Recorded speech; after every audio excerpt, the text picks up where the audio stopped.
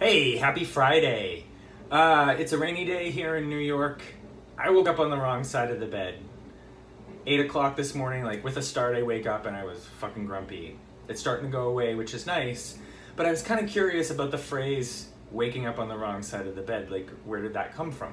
Turns out it comes from the ancient Romans, where there actually was the right side of the bed to get up on, and then the wrong side of the bed to get up on.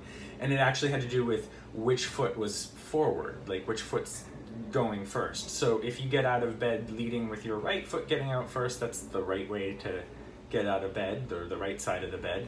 And if you lead with your left foot, it's, getting out on the wrong side of the bed. Interestingly enough, I get up every morning leading with my left foot because that's the side of the bed that I get up on.